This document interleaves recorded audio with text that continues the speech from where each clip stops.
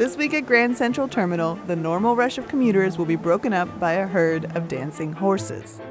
It's a site-specific performance by the artist Nick Cave, along with 60 dancers from the Alvin Ailey School. 6, 7, 18 Grand Central Station, bigger, bigger. It's his first public performance in New York, and it's going to reach a vast and sometimes unsuspecting audience.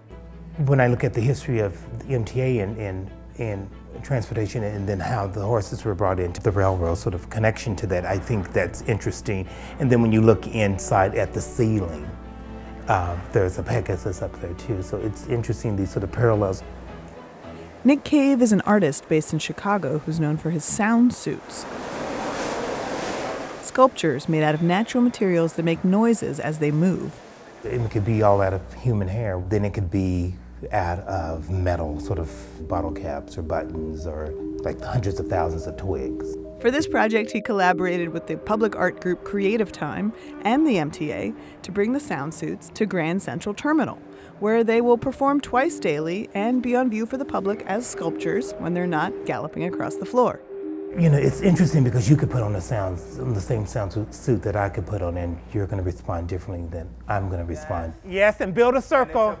Fabulous. Nick trained as a dancer himself, so a day before their public debut at Grand Central, we visited him and his choreographer at Alvin Ailey, where they met their dancers for the first time and began to envision them as a herd of colorful horses. Go ahead, girl. Yeah, brilliant. You see?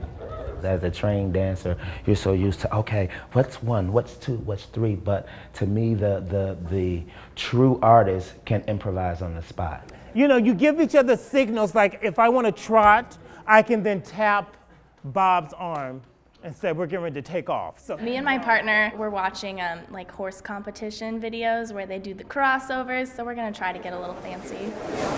Okay, now you can just kind of just move around. Okay. Trot. Each horse has its own identity. There's pintos, there are, you know, black horses, there's, what is a pink horse? What do you do? Assume that a pink horse? And the personality of the dancer has to be once again amplified, especially in this big space. We're so sort of consumed by, you know, holding on to our jobs and just sort of surviving. We really don't dream. So to be able to bring something to the public that perhaps could help sort of stimulate or jumpstart that sort of thought again, it's really what I was thinking about.